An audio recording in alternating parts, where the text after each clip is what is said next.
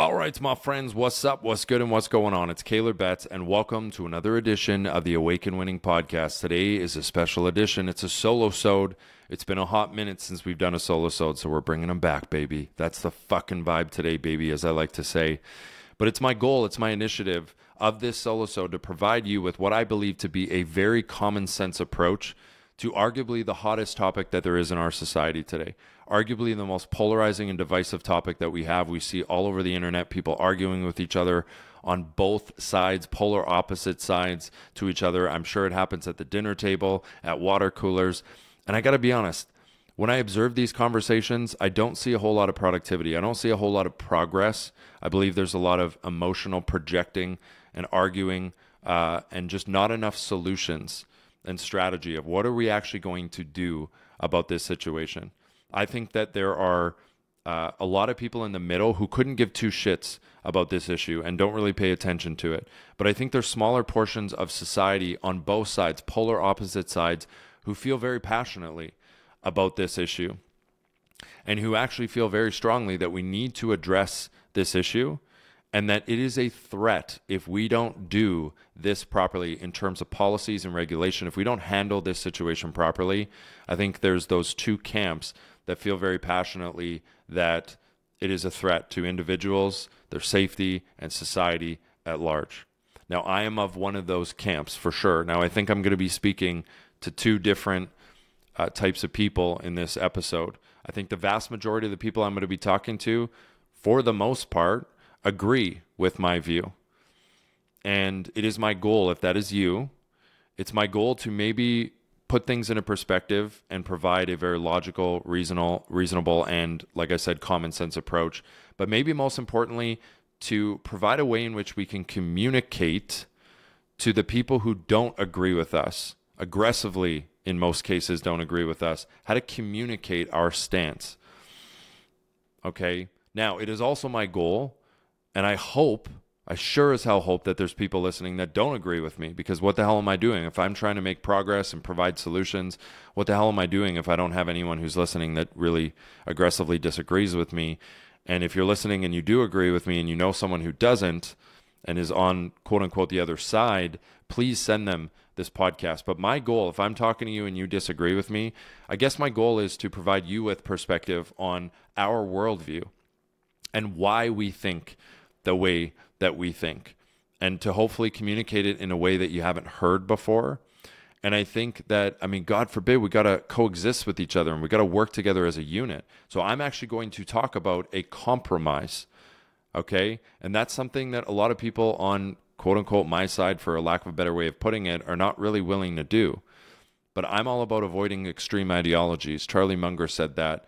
And I'm not willing to speak in an absolute, because we are clearly very divided on this. It is clearly a very polarizing and nuanced and complicated topic. I believe that we have to meet somewhere in the middle. Just like if you're in a marriage and your husband or wife, you're going to eventually get to a point where you very much disagree and don't see each other's points or opinions on a certain very important issue that you have to take action on. And what do you do in that situation? Because you do have to coexist and work as a union, as a unit, and as a team. You got to compromise, and you have to find an answer that's somewhere in the middle. Chris Voss once said that in negotiation, when you're coming up with the perfect negotiation, often both parties leave a little bit upset. And I truly think that in this case, because it is so polarizing, I think both parties need to give up a little bit and meet somewhere in the middle. So I'm going to talk about that, and I hope that you're going to enjoy. Now, I am very passionate about this, so I'm going to speak very strongly and boldly, so I just hope that you open your mind. And I feel really strongly that instead of cancel culture, we need to move into curious culture.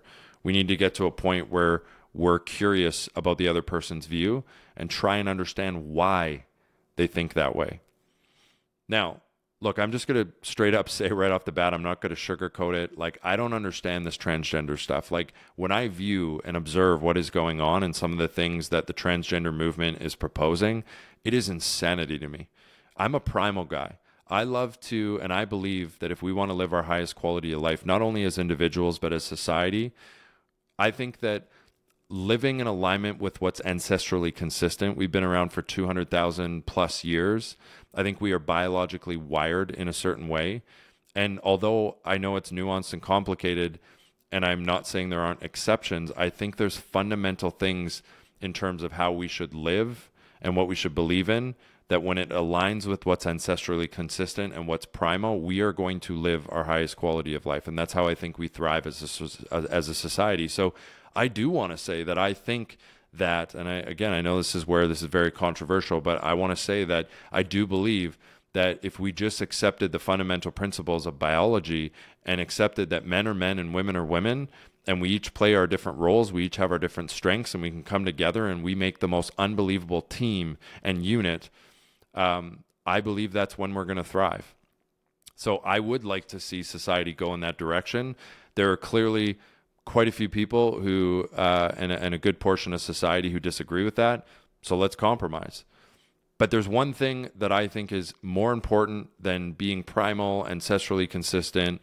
It is freedom. I'm a freedom guy through and through.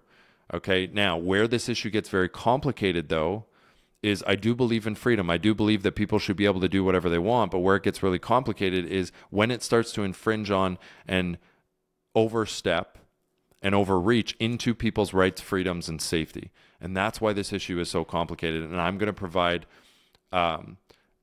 examples of where I think this is being taken too far, where the transgender movement is being taken too far. And we need to have safeguards, rules, and regulations and policies so that we can balance this out. But I am a freedom guy through and through.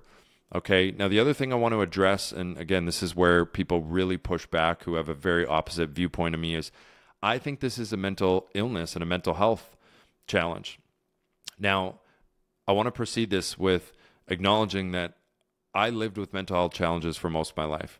You know, I could barely get out of bed. I felt very uncomfortable in my body. Okay.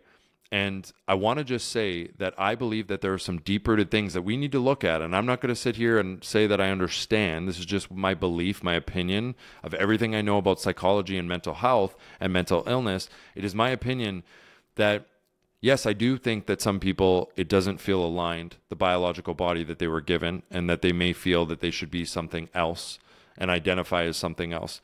But I think the really important key that I want to communicate is I don't believe that to mean that it's necessarily best for their highest quality of life to go against how they are wired.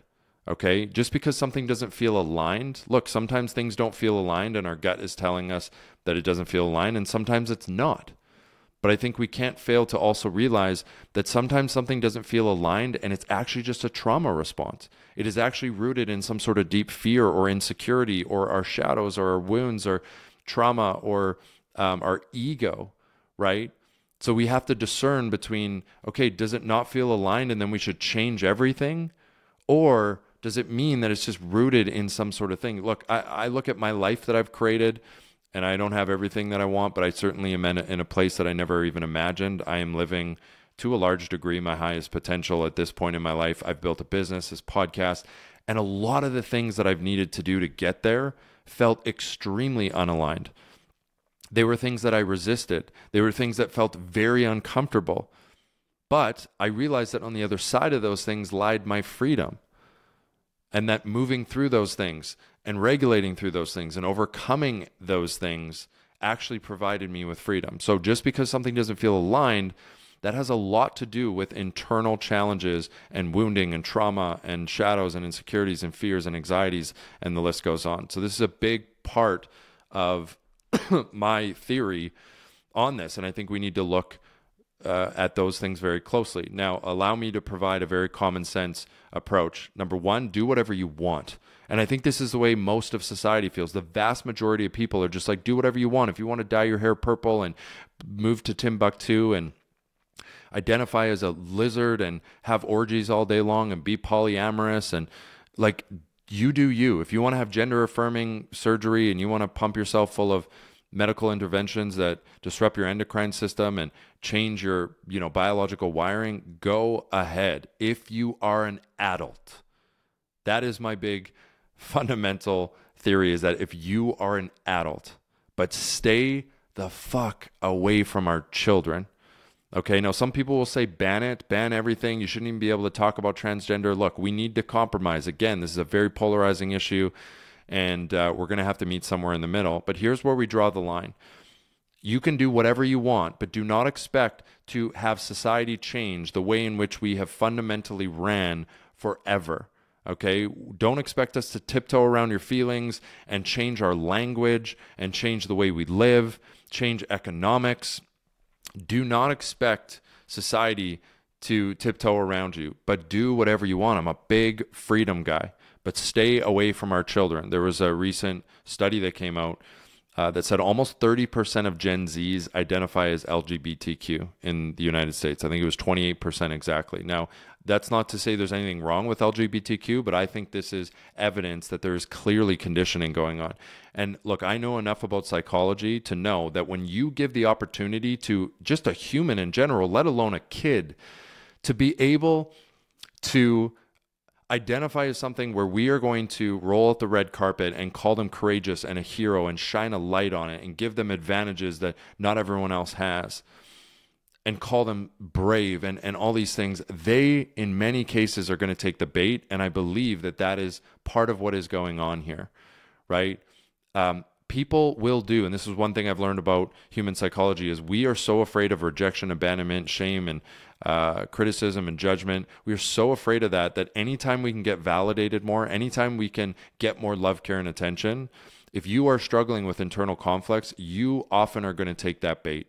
Now, some people will say, well, Kaylor, LGBTQ, like that's where you are going to get judged and criticized.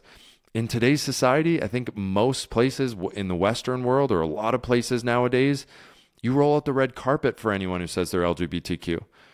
And you talk about how courageous they are, and we put a crown on those people. And I think we have to be very careful about that. Again, does not mean that we should shame them or judge them. Okay, I'm not suggesting there's anything wrong with being LGBTQ, but we are taking it to an extent where I think people are now hacking the system and taking advantage of it.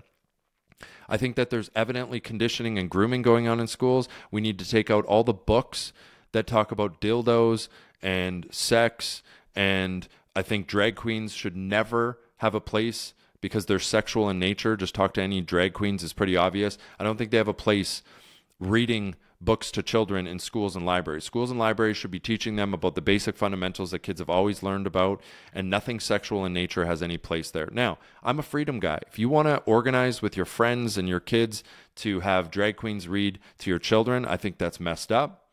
I think it's harmful and dangerous extremely, but I'm a freedom guy. I don't want you to tell me how I'm supposed to raise my kids, so I certainly don't want to infringe on how you are supposed to raise your kids, okay? No switching of bathrooms. Okay, I couldn't imagine if I had a daughter right now and there's a guy, a biological male, who decides to be a female, and now he's in the same change room and bathroom and locker room as my daughter. That is common sense, guys. We need to wake up. That is common sense. I don't care what side you're on. Now, here's the big one. No one under 18. I would prefer 25 because our brains aren't even fully developed until we're 25, approximately. But no puberty blockers, and no irreversible gender-affirming surgeries for anyone under 18. That should absolutely be banned. And here's the argument against that. Someone's going to say, well, Kaylor, you have no idea how many of these transgender people who identify as transgenders, children who are confused, who are committing suicide. So you taking away that gender-affirming care is going to increase suicides and is going to kill children. That's what I get told when I say this. But we need to be rooted in some logic here. Here's where your argument falls apart. When we ask you what is a woman, for example, like Matt Walsh did in his great documentary, What is a Woman?, where he didn't really tell anything to anyone. He just basically asked, what is a woman? And didn't seem to get any answers. Seems to be a very simple question. They will say anyone who identifies as a woman. But you have to understand that that fundamentally doesn't make sense. There's no logic in that. So you say anyone who identifies as a woman. Okay, so my question is then what is a woman? Can you answer that without saying the word woman? And if you can't, it fundamentally breaks down. But then I'll say something like, well, I consider a woman to be someone who has the biological wiring, someone who has XX chromosomes. Right? So that's, or in many cases, although I know there are exceptions, but someone who has the reproductive organs of a woman. And then to that, you'll say, no, it's anyone who identifies as a woman. A male can be a woman if they identify. So then why do we need gender affirming surgery? Why do you need to intervene medically and literally switch the reproductive organs and change the biological hormonal makeup to be a woman then? Shouldn't children just be able to, if your definition is of what a woman is to just identify as a woman, then why do we need to have irreversible that could potentially, and we see this, have vast negative consequences? And we've seen this a lot. There's a lot of people out there who, as children, had these irreversible medical interventions and now have a massive negative effect. So before we talk about the children's suicide, you got to clarify and you got to have some logic here. We have to be rooted in some logic before we even talk about that, because based on your logic, children should be able to just then identify as the other sex, which, go ahead. You know, again, if that's what you want to do, you boo. No trans women's competing in sports. That is very obvious to me. I shouldn't even need to get into that, right? There are huge advantages if you're a biological male, even if you're pumping yourself full of hormones, even if you've done transition interventions, doesn't make sense. No trans women's in prison. We're seeing men who decide to be women raping women in prisons. Okay, that cannot happen. You better believe that criminals are going to hack the system and game the system. No trans in opposite bathrooms, like I said. Okay. And where are the feminists on this one? That's my question, right? Feminists are here to protect women's rights. Women finally have gotten a seat at the table after many, many years in history of being oppressed. They finally get a seat at the table.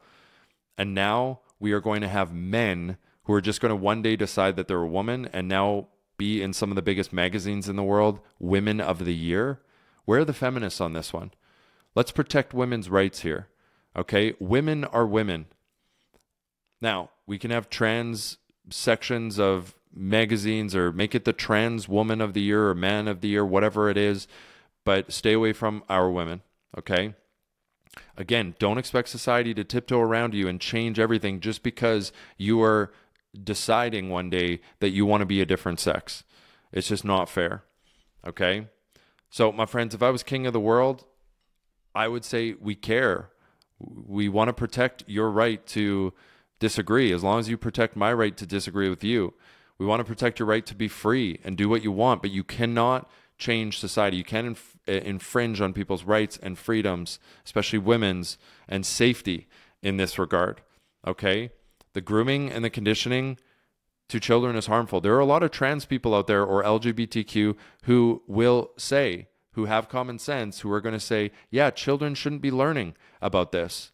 And we don't need to have parades and charades and everything like that about what we do in the bedroom. I don't need to be validated in my sexual orientation. I don't need to be validated in what I do in the bedroom or who I want to be with romantically, right? Or whether or not I want to be a man or a woman or identify as a lizard or anything, right? So let's keep the children out of this. And particularly, we need to protect people. I'd prefer under 25 from irreversible medical interventions that can be very harmful later because the brain isn't even fully developed. We don't let kids tattoo themselves, go to war, drive, drink, smoke. So why would we allow them to make a decision for an irreversible surgery? Some people are losing their children because they refuse to do these harmful, essentially castrations, right? This is insanity. Please understand that once they have a fully developed brain and they are an adult, then they can make that decision. I would also want to really promote that it's just okay to be a woman or a man if you weren't biologically born that way. It's okay. Just identify it as and go from there. And I know people are going to say that I'm oversimplifying it, right? But that's the way it's always been. And then I would say we need to vastly invest into the root causes, the internal mental health issues that are going on with when someone feels uncomfortable in the biological body that they were born in. My friends, that is my common sense approach to the transgender issue. Please let me know what you think, and please continue to talk about this very important issue. I love you guys, and we will see you next week.